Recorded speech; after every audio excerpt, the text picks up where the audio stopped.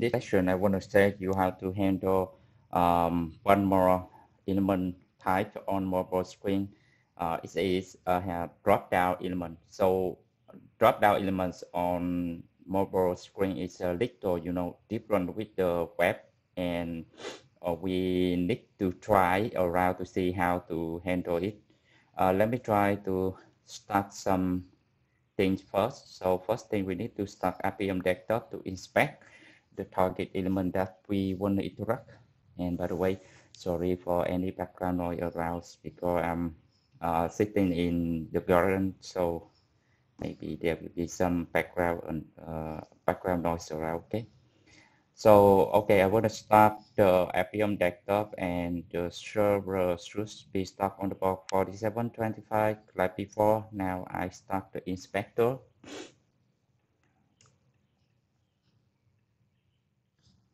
Let's see whether we have any communication between the inspector and the appium server to try to launch the target application.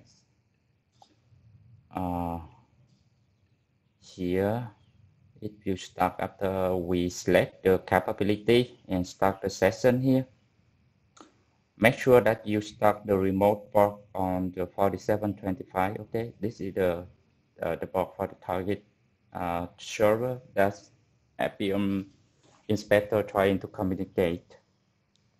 It's different with the port that we are using in our test script.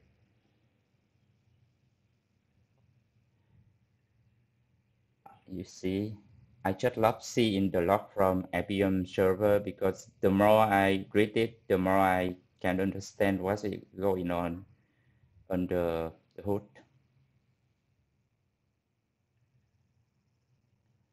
Yeah, I'm seeing it trying to use some IDP command to communicate with the bootstrap on the device, and we are almost there. Here we go.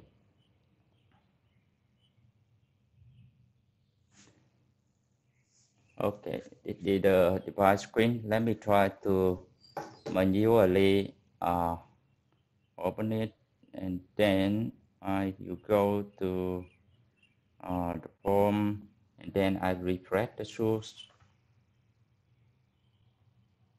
here.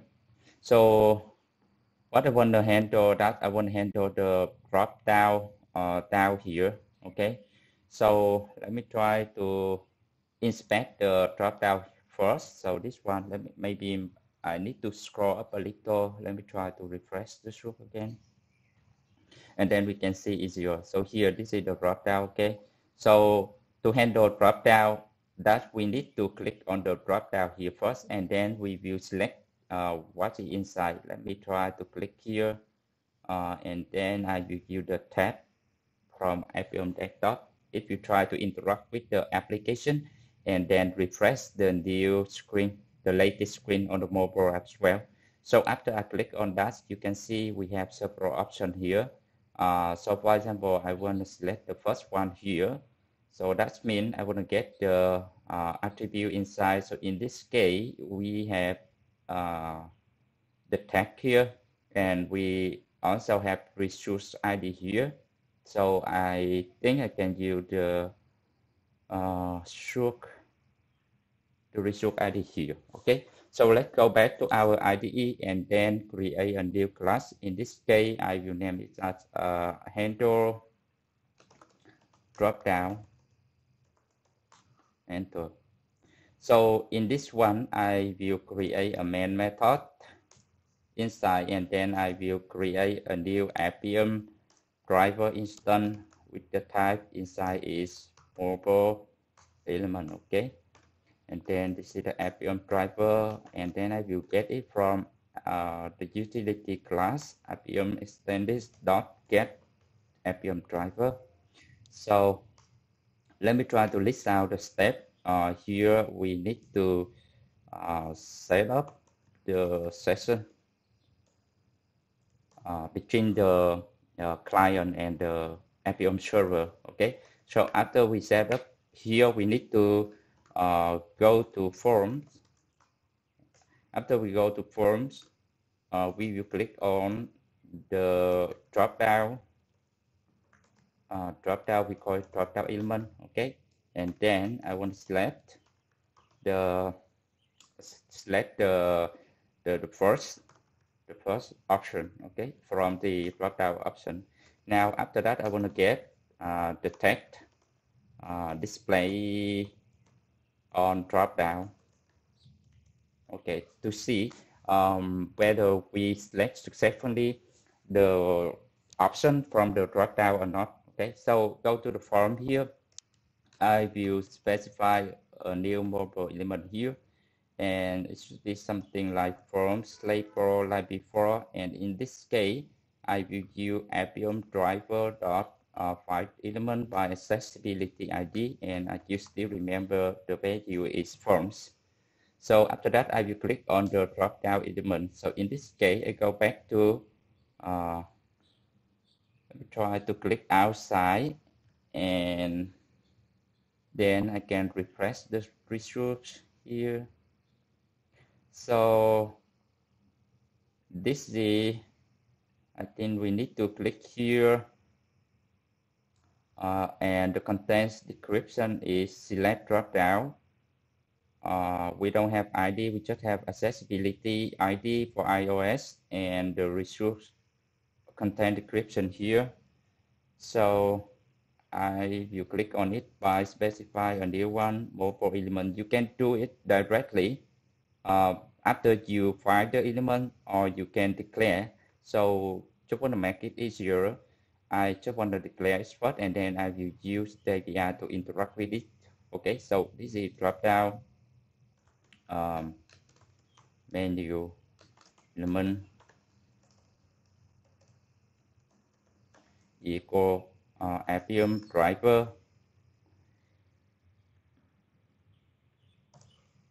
and now I will find element by using accessibility ID again. In this case, I take this one. So after we go here, we find down the form label. So I will use the form label, and then I will click. After this step, I want to use drop down menu element, and then I will call the click API again here. So I want to select the first option here. So let me try to click tap on it first. Where the tap button? Yeah, this one. So it will refresh the new one. In this case, I will use the resource ID again here, and then I will click on the first option. Okay. You see, oh, they have the same resource ID here. You see, they have the same resource ID. So in this case, I think we can use expect a value in this case, and the attribute is tag. Okay, so just go back here, and the mobile application in this case is the first option, equal appium driver. I put something like expect here. So find element by expect here, and then I put the value inside. After that, I use the first option dot click again. So that's when I want to select the first option. Click on the drop down menu, click on the first option, and for example, I tap here, and let's see what will be changed on the app. So on the app now, something wrong. Let me do it manually.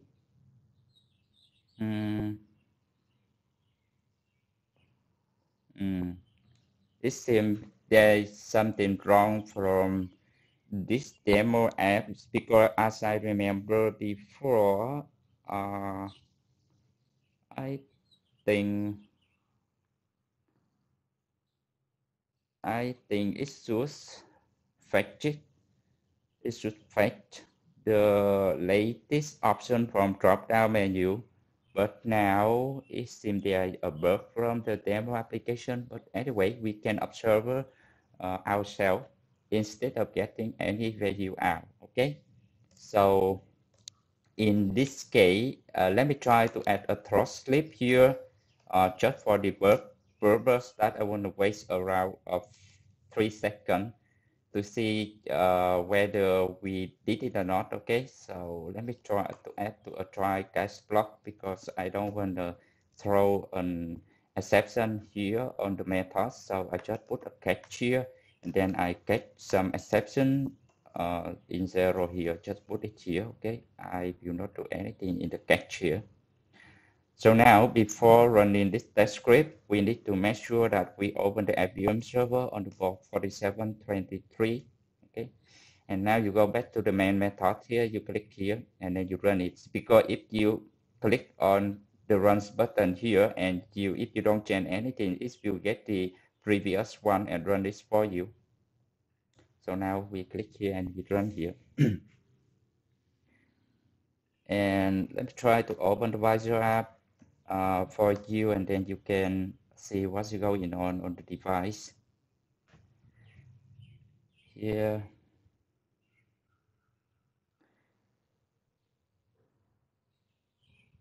So this is the previous screen. It's not the one that we are going to use right now because the appium server is still trying to communicate with the bootstrap on the device. Okay, here we go. It's now trying to start some socket, and then it's run the target, click on the forms, and then you see it seems, you see, we got something related to sorry, my bad. We can do something like this. Okay, my bad. So it should be double slash star stat equal this value. Okay, now we run it again. So this time I can click on the runs button here because it's already remember the new option here. So I click on it. Now go back to the server to observe what's going on again. Go back to the Visor app here.